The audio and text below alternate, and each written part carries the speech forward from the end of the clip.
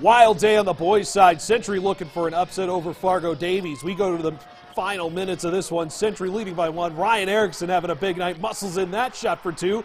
Pats lead by 3.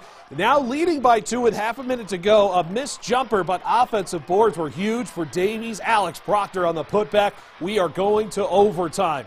That's when Davies ran away with it. An 8-0 run to start the extra frame. Raymond Brown for 3 in the corner. That would seal it for the Eagles. Century losing a heartbreaker, 84-72.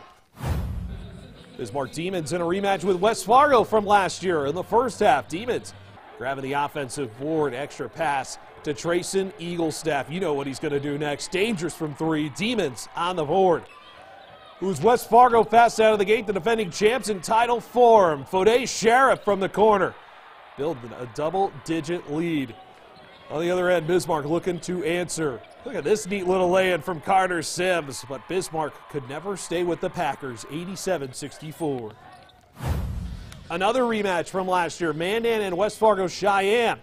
First half, Luke Darris off to a hot start, hitting a couple threes, including this one, a 4-point ball game at that point.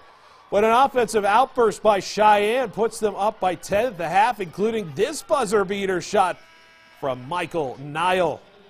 In the second half, it was more of the same for the Mustangs. Swinging it to the corner. Nile leaking out for 3. Got it. 29 on the night for him. And Mandan falls to the Mustangs in the quarterfinal, 61-48. Minot wins in a last-second shot in overtime, 73-72.